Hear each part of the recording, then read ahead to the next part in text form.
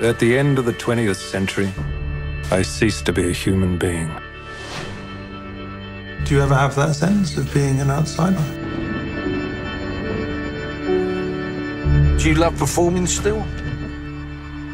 I live for it. There's something that happens on stage where you are transported. I wake, I write, I eat. I've probably had more meals with you than my wife. I watch TV. Awesome. This is my 20,000th day on Earth. Darian's ready to see you now. What's your earliest memory of a female body? Huh? What do you fear the most? It does worry me that I'm not going to be able to continue to do what I do and reach a place that I'm satisfied with. In a sense? Because memory is what we are. Your very soul and your very reason to be alive is tied up in memory. Those moments when the gears of the heart really change.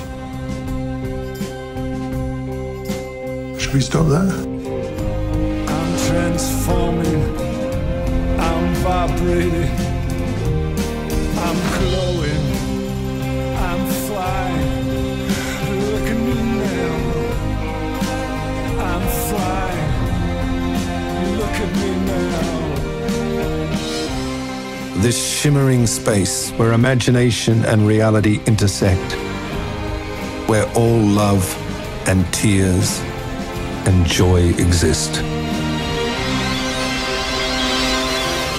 This is the place. This is where we live. I had to speed read your biography. Oh, you read that thing? Yeah. That wasn't the truth, though.